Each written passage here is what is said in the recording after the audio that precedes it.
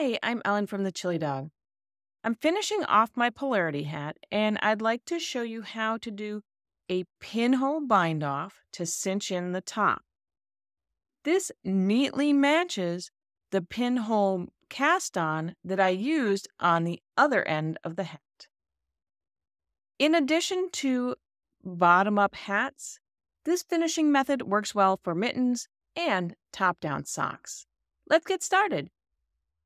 I finished knitting my hat, and I'm left with 8 stitches on my needles, 4 on the front and 4 on the back.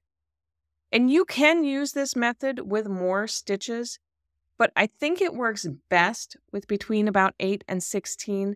Otherwise, you have quite a bit of bulk to cinch in here. Rather than passing the stitches one over the other, instead you use your yarn tail and pull it through the remaining stitches in the same order that they were knit. If, like me, you have stitch markers hanging on your needles at this point, it is really important that you remove them.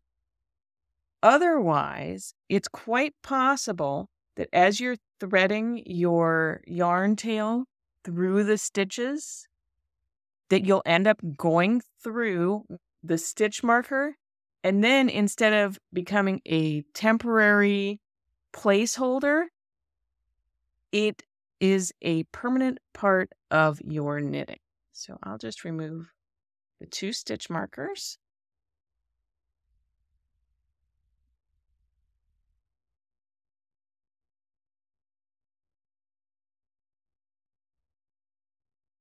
And then I'm ready to begin. My yarn tail goes onto a yarn needle.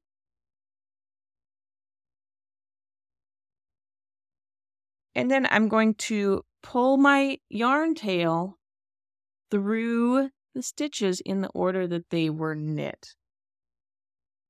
Looks like I need to turn things over here.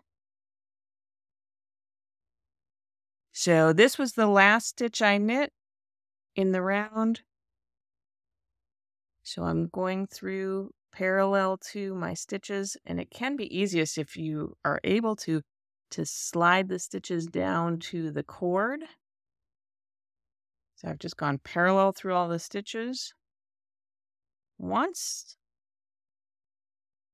I rotate my hat to the other side.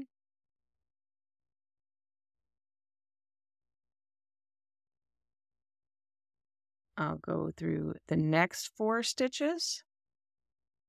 And again, it can be easiest if they're on a cord because you have a little bit more maneuvering room.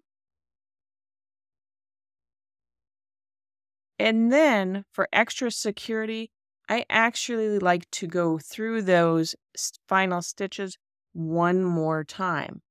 But this time you can drop them off your knitting needles as you go. So I go through the first 4 stitches of my round.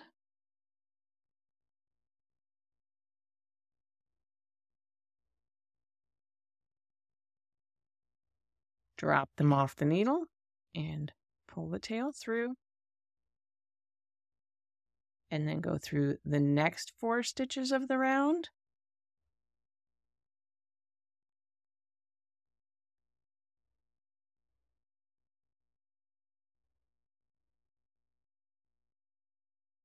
Dropping them off my knitting needle and pull the yarn through.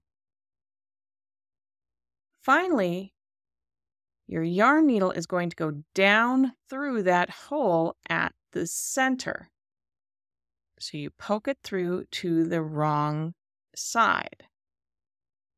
If you can reach up into your knitting and grab the needle from the other side, that's what you would do. And you would cinch the yarn or cinch the pinhole and weave in the yarn tail on the wrong side. Because my hat is worked end to end, after I push the needle through the pinhole, I also need to poke it out the other side.